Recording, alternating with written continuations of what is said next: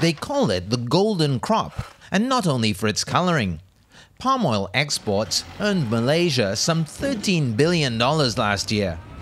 The trees yield between 6 and 10 times more oil per hectare than other major oil crops, a huge advantage with global demand for edible oils predicted to surge over the next few years. This is the biological advantage a tree crop like oil palm has over seed crops like soya, sunflower, and rapeseed. So from that point of view, if you look at the demand just for food, oil palm is the only viable crop at the moment you can foresee to meet the demand. To some, that high productivity has also made palm oil look well suited to helping meet the West's growing demand for biofuels, especially a couple of years back when palm oil prices were moderate and crude oil prices climbing fast.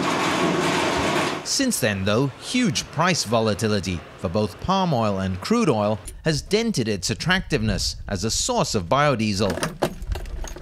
Efforts by European countries to protect local sources of biofuel, coupled with an environmental campaign targeting palm oil, haven't helped either.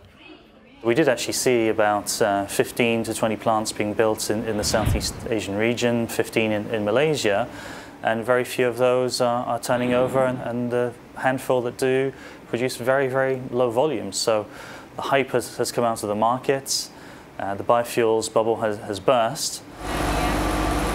One company that is making a go of producing biofuel from palm oil is Malaysia's Carotech. Its primary activity is producing carotene, increasingly popular as a natural food coloring, and tocotrienol, a powerful form of vitamin E. Biodiesel is an incidental byproduct of the extraction process. Well, it was a bit of an accident really, because when we started to start our Carotech company, we were more interested in the carotene. In the 1995, there was actually no market for biodiesel. The fact that the company's target is nutrients, not fuel, has distinct advantages at times like these. Even if we say break even or even we lose slightly in the biodiesel, we can still sustain over a period where the price of crude palm oil is very high. We have a more sustainable or more competitive process compared to, say, a pure conventional biodiesel plant. Another complication for those looking to turn palm oil into biodiesel is the growing controversy about using food crops to make fuel. Malaysian palm oil giant Sime Darby is looking at ways to avoid that conflict, including producing diesel from the biomass left behind by palm oil processing. The technology is already there. There are some companies which are actually doing it on the pilot scale. And this is one area where we want to look for strategic alliances. We have the resources. They may have the technology. The company is also researching a crop originating in Central America called jatropha. It's widely used as a living fence material in many parts of the world. This is the stage that we're looking for when we want to do harvesting. They got 3 seeds. Aside from being a non-food crop, its other key advantage is that this hardy shrub grows in poor quality soils. Studies suggest its seeds can yield about half as much oil per hectare as the oil palm. To try to improve on that, researchers here have gathered varieties found in several countries.